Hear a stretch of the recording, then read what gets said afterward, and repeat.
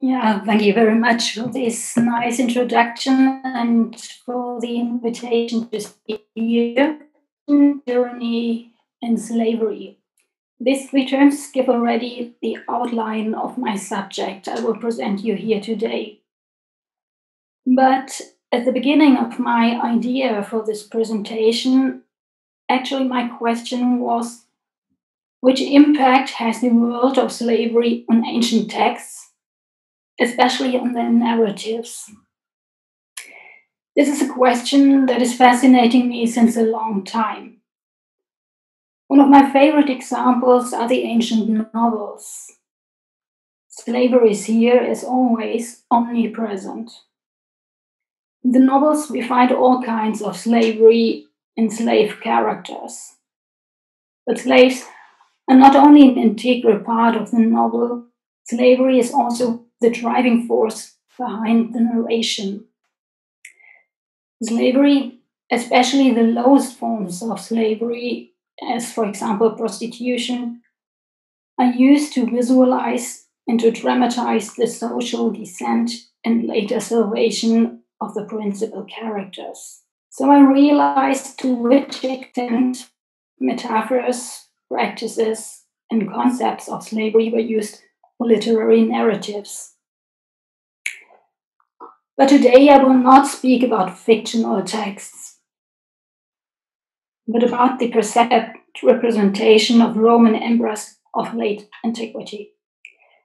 The basis for my analysis are definitely non-fictional texts, but also these authors do not simply document, but, as I will show, follow narrative strategies in their historical descriptions. My object is now not to analyze the whole structure of a narrative, that means the sequence of events. In the following, I've chosen excerpts, small stories from historical narrations that use slavery, that means terms or practices as a figure for what. I want to show in the following presentation how metaphors, terms, and practices from the world of slavery are used to characterize the person or the rule of late antique Roman emperors, and especially the emperors of the so-called tetrarchy at the end of the 3rd century and beginning of the 4th century. I've chosen this special time because it is a time of multiple changes and challenges. But I will come back to the historical background. I will come back later. The story that puzzled me so much that I decided to investigate further was an excerpt from a compendium of Roman history. The author is Eutrope, a Roman historian of the late 4th century AD. This excerpt brings us in the year 297 AD. The background is a conflict between the Persian king Narses and the Roman emperor Galerius. In Kare, a town in nowadays Turkey, Galerius is defeated and takes flight to his co-emperor Diocletian. But instead of support, there is retaliation. And I quote, and you can read the text on the PowerPoint. Galerius Maximian, in acting against Narses, fought on the first occasion a battle far from successful, meeting him between Callinicus and Kare, and engaging in the combat rather with rashness than want of courage. In consequence, defeated and going to join Diocletian, he was received by him when he met him on the road with such extreme haughtiness that he is said to have run by his chariot for several miles in his scarlet robes. After having recollected his forces, Galerius fought a second time with Narses, and this time with success. He puts Narses into flight, he captures his wife, sisters, and children, as well as a vast number of Persian nobility, and returns in triumph to Diocletian. This time he is welcomed by him with great honor. this episode has been adopted and adapted by other ancient authors such as Ammianus Marcellinus. Ammianus cites the story in a different context in the later phase of the 4th century. Main actors are the successors of Emperor Constantine. Ammian cites the episode as a not-so-old example to illustrate the subordinate position of the Caesars in relation to the higher-ranking emperors. Emperor Constantius II asked his Caesar Gallus for support against the raids of Germanic tribes.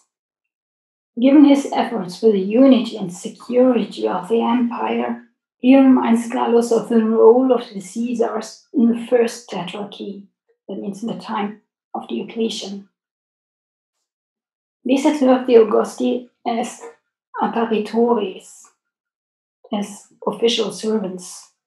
And I quote, "To this he added an example of not so very great antiquity. That Diocletian and his colleague Maximianus were obeyed by their Caesar as by attendants, who did not remain in one place, but hastened about hither and thither, and that in Syria Galerius, clad in purple, walked for nearly a mile before the chariot of his Augustus, when the latter was angry with him." Galerius between humiliation and triumph. This contrast has led researchers to ask whether Galerius' humiliation was a material ceremony. I think it's not the right question to ask whether this episode could have taken place or not. I prefer to analyze how these authors used this narrative and what they wanted to express with it. In this respect, it is interesting that Ammianus uses a term that leads to the word of dependency when he designates the subordinate emperors as apparitores, and B, this story is indeed an old example, is a kind of narrative element that does not only appear in late antiquity, but also in much earlier texts. So we have here really a narrative element that is used several times. With these two citations, I've led you deep into the history of the 4th century AD. Before I go further in detail, I will briefly sketch the historical context and above all, the system of government, the tetrarchy. The tetrarchy developed in the late 3rd century AD from the so-called crisis of the 3rd century, or the time of the Sojourn emperors. This period was marked by a multitude of problems with which the imperial central authority was confronted. Increasing pressure on the borders of the Roman Empire, frequent changes of rulers, and a large number of usurpations. The Senate lost its importance. The emperors originated generous emperors old years. Added to this were increasing tax pressures, currency decline, and inflation. With Emperor Diocletian, the situation was consolidated. Diocletian was proclaimed Augustus on November the 20th, 284 in Nicomedia. You see him here in this picture. Diocles, this was his original name, probably came from Dalmatia, from a humble background. He was a freedman, perhaps, or the son of a freedman. He had been promoted to military service, then accepted into the knighthood before becoming emperor. He was a typical example for a soldier emperor. With his name, the political, administrative, military, and economic reorganization of the Roman Empire is associated. Due to the pressure on the borders of the empire, as well as internal uprising, Diocletian appointed another ruler in the year 285. He gave military commands to friends and colleagues. He trusted and appointed Maximian Caesar co-emperor in the west of the Roman Empire. Later, because of usurpation and constant invasions in the Rhine and Danube regions, Diocletian appointed two more co-rulers. Constantius Chlorus, the father of Constantine the Great, and the famous Galerius. So, after this historical excursus, I come back to the episode described by Eutropius, the humiliation of Galerius. I mentioned some scholars were of the opinion that authors like Ammianus Marcellinus misunderstood the episode. The development or the reception of the little story would have been, in their opinion, as follows. Originally, this story would have been a description of an imperial ceremony. William Seston, for example, is of the opinion of the imperial court would have stipulated that the subordinate Caesar should not sit in the car next to the Augustus, but accompany him on foot. This obvious subordination would have encouraged authors as Ammianus Marcellinus to compare it with the master-servant relationship. Later, authors would have reinterpreted this ceremony as a humiliation of Galerius, possibly to disparage Galerius. However, the texts, as well as the archaeological material, show that it is rather unusual for a Caesar to accompany the Augustus on foot. I cite again an example from Ammianus Marcellinus. Ammianus describes the proclamation of Valens by his brother Emperor Valentinian as follows. Then, in his arrival in Constantinople on the 28th of March, he brought the aforesaid Valens into one of the suburbs with the consent of all, proclaimed him Augustus. Then he adorned him with the imperial insignia and put a diadem on his head, and brought him back in his own carriage, thus having indeed the lawful partner in his power. But, as a further course of our narrative will show, one was a compliant as a subordinate. In the version of Ammian, Valentinian proclaims his brother Valens Augustus, but at the same time expresses the subordination of his brother and co-regent Valens by calling him apparitor. He brings him back in his carriage, so Valens does not have to accompany his brother on foot. In comparison with this description, the episode passed on by Eutropius is more an inversion of the ceremony of the proclamation of an emperor. Textual, as well as material sources, illustrate on the one hand the more or less fine gradation between the emperors, but on the other hand, also the concordia, the harmony between the four rulers. Most famous is a porphyry group on the four Roman emperors found in Venice, dating around 300 AD.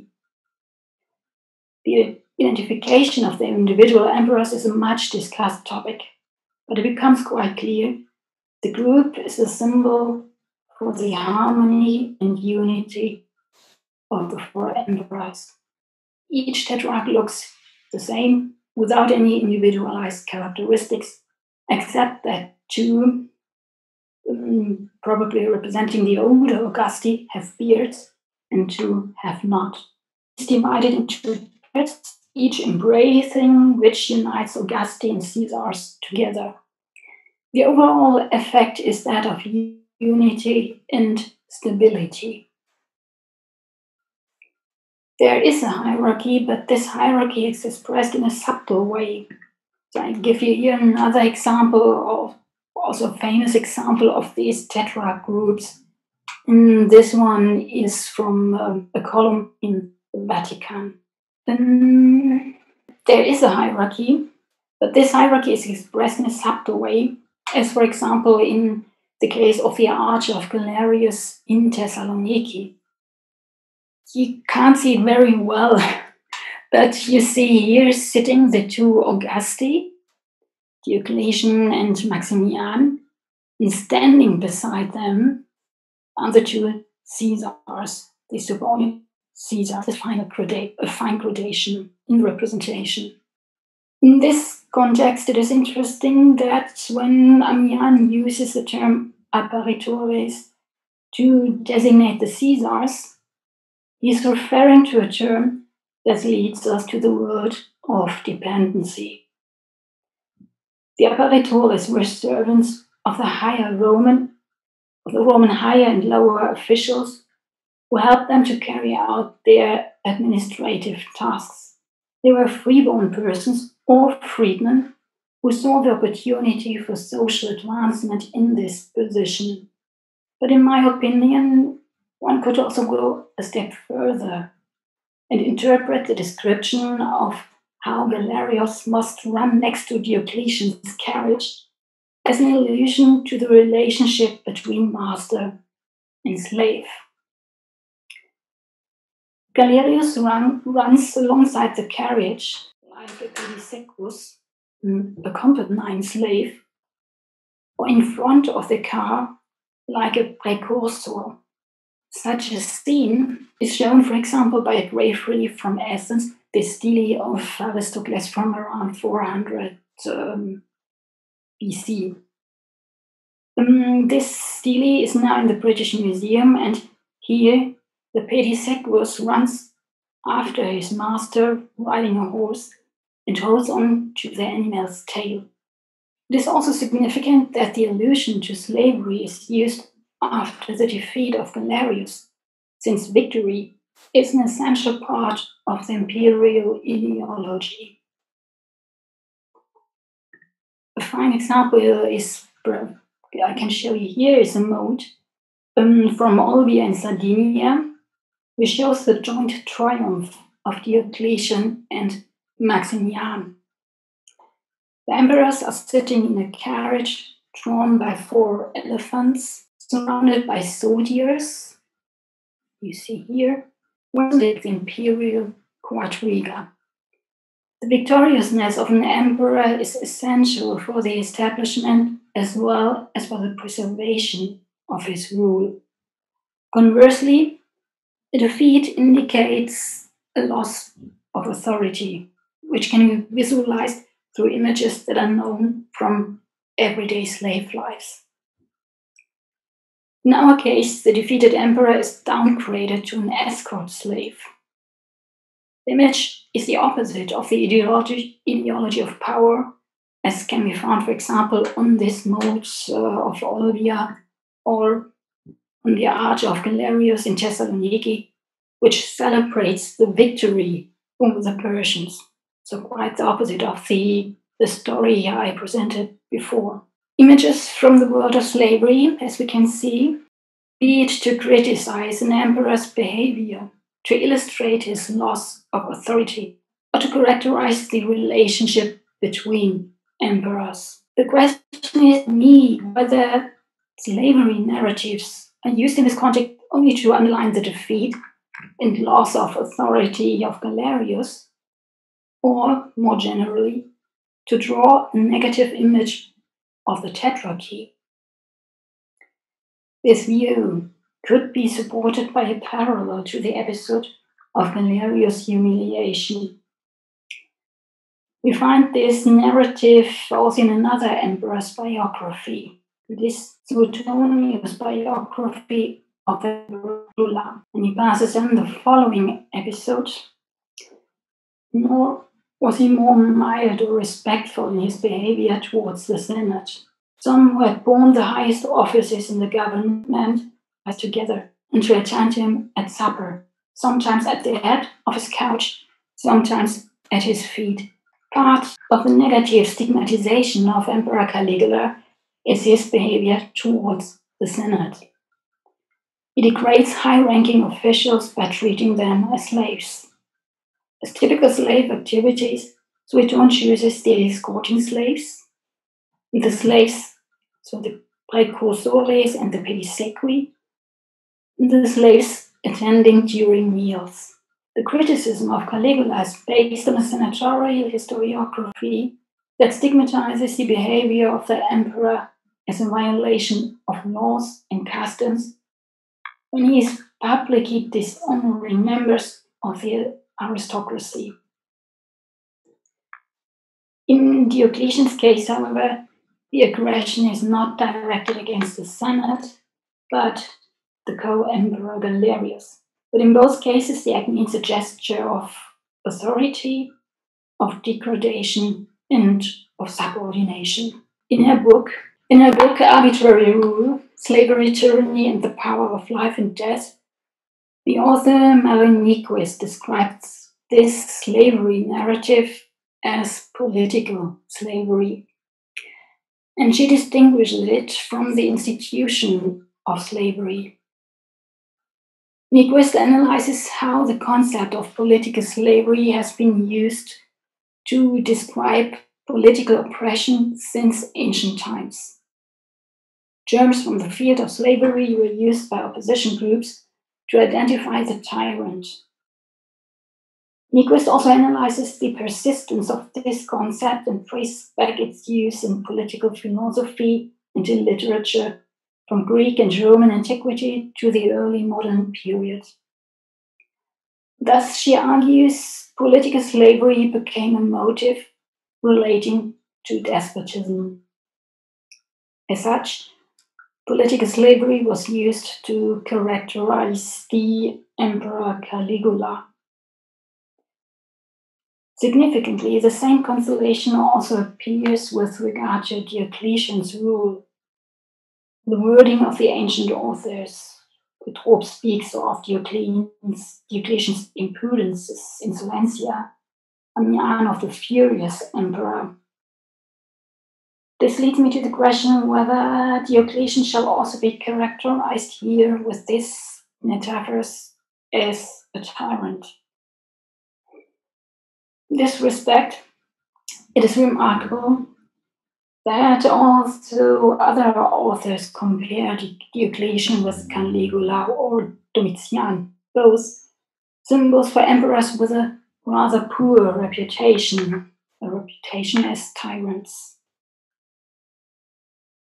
So in order not to overinterpret the allusions to slavery and their interpretation, I will extend my analysis and put the little episode in a broader context of Eutrope's narration. At the beginning of his description of Diocletian's rule, Eutrope stresses the emperor's low social origins. According to him, Diocletian was son of a scribe or a freedman.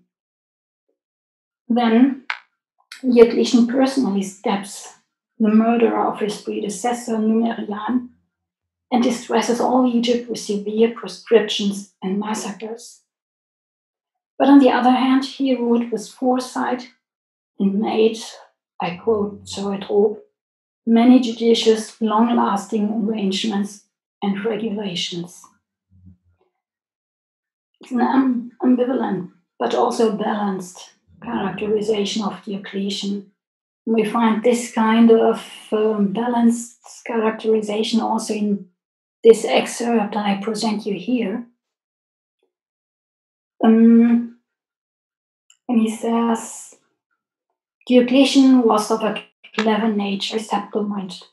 He tried to support his own severity through alien hatred, yet he was the most conscientious and skillful princeps. He was the first to introduce the form of a more royal ceremonial in the Roman Empire, then it would have corresponded to the Roman sense of freedom. He let himself be worshipped, while before him everyone was only greeted. He added gemstone jewelry to clothing and footwear. Before that, the insignia of power only consisted of the purple coat. Everything else was quite ordinary. This excerpt is stressing above all the opposition between the royal ceremonial and the Roman sense of freedom. And to have a look at the other emperors, I'm much talking about Diocletian, but the other emperors are characterized by Eutropius differently. Maximian is raucous, uncivilized, and gruff. Constantius, an excellent man of excellent affability and modesty, adorable, worthy of veneration. And Galerius is considered a righteous and excellent military. So for comparison, the description of another historian of the 4th century, Aurelius Victor. In his book, The Liber de Caesaribus, he characterizes Diocletian as follows. Valerius Diocletianus, the commander of the imperial bodyguard, an important man, was chosen by the decision of the troop leaders and tribunes because of his prudence, but he was of the following nature. He was the first to wear a golden robe and ask for his feet silk, purple, and precious stones after Caligula and Domitian. He was the first to be officially called Master, Dominus, and to be worshipped and called God. Because of these things, especially the lowest are, if they are brought into a high position, unrestrained in their self-confidence and ambition. But in the case of Valerius, that means Diocletian, this was hidden by the other good qualities. And while he was called master, he presented himself as a father. As in the case of the text of Eutropius, the ambivalence in Diocletian's characterization is striking. Diocletian is called master and God, Dominus et Deus, but also father. He's characterized as haughty and ambitious, and he was the first to wear a golden robe and precious silk and purple shoes. In this narrative on Diocletian, Aurelius Victor again uses terms and images that originate from the world of slavery. The slave master is referred as a dominus, for example. That means Diocletian rules over his empire like a master over his slaves, and as a father, a pater familias, over his household, over wives, children, and slaves. That means we have here a double characterization of Diocletian's rule, a master and a father. This passage shows both the traditional and the new view of Diocletian's reign. The proclamation of Diocletian and the additional legitimation by the sun god is in the tradition of the previous emperors. On the other hand, the emperor breaks with this tradition by adopting a new costume that is no longer neither the toga nor the military costume, but also by being addressed as Dominus et Deus, an address that is not at all compatible with the ideology and the representation of the former soldier emperors. The emperor is not anymore, as in the time of the early emperors, the first among equals. He is superior. His rule is defined by clear hierarchies and subordination. The dominant rule and the subordination are also manifested as Caligula and Domitian, and the allusion to the world of slavery. And here I can come back again to the little story, the narrative element from the beginning. In his biography of Domitian, the other poor emperor, Sueton uses again this slavery narrative. I quote, "He likewise designed an expedition into Gaul and Germany without the least necessity for it, and contrary to the advice of all his father's friends. And this he did only with the view of equaling his brother in military achievements and glory. With this he was sincerely reminded that he might the more effectually be reminded of his age and position, was made to live with his father, and his litter had to follow his father's and brother's carriage as often as they went abroad." So in this excerpt, we find familiar motives. Without any noteworthy military success, Domitian is reminded of his inferior status by his father and his brother, and he has to follow their carriage, at least this time not on foot, but in his litter. Although, as Mary Nyquist makes clear, the term Dominus has negative connotations when used of a leader, and forms an integral part of the Roman anti-tyranny invective. Authors like Eutropius and Aurelius Victor go not so far as to stigmatize Diocletian as a tyrant, but they underline with the slavery narrative the superior authority that is characteristic for his rule, in contrast to the Principate of earlier times. The tyrant motives are more apparent in another work that is far less balanced in its statements than the narrations of historians such as Eutropius, Aurelius Victor, and Damianus Marcellinus. It is the work De Mortibus Persecutorum, the death of the persecutors, of the early Christian author Lactantius. Lactantius for him, Galerius was responsible for one of the worst persecutions of the Christians. In Lactantius' version of the events, Diocletian's activities were determined by greed or by fear.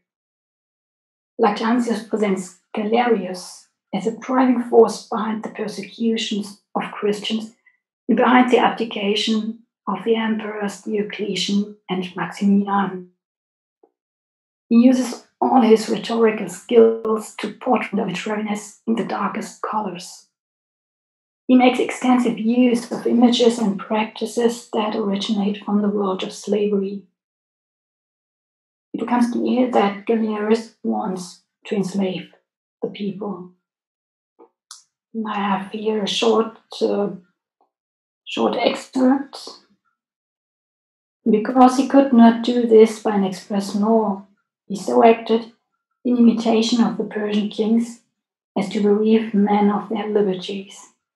He first of all degraded those whom he meant to punish, and then not only were inferior magistrates put to the torture by him, but also the chief men in cities and persons of the most eminent rank, and this too in matters of little moment and in civil questions. Crucifixion was a punishment ready prepared in capital cases, and for lesser crimes, fetters. Matrons of honorable station were dragged into workhouses, and when any man was to be scourged, there were 4 posts fixed in the ground, and to them he was tied, after a manner unknown in the chastisement of slaves. Torture, crucifixions changed in corporal punishment.